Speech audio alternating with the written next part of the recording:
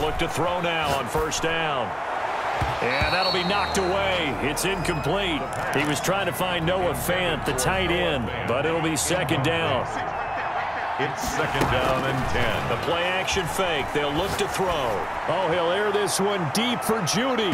And it's knocked away and incomplete. The safety, Jamal Adams, able to break that one up. Now they face a 3rd and 10 after back-to-back incompletions.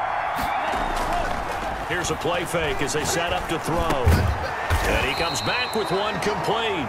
And he will have the Broncos first down as they're able to get the 3rd down conversion. That'll put him at 77 yards receiving for the ball game. It's a first down. Well, sometimes our pregame meetings do pay off, don't they? What did the guys in the locker room call him? Well, they said it with a chuckle. They called him Old Reliable. Yeah, that means he doesn't move quite as fast as he used to, but he still knows all the tricks, doesn't he?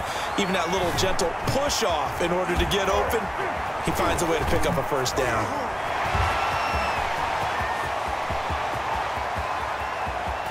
And he'll take it into the end zone for a Denver score. A big play there with his 3rd touchdown of this Super Bowl. And the Broncos will add on to their lead.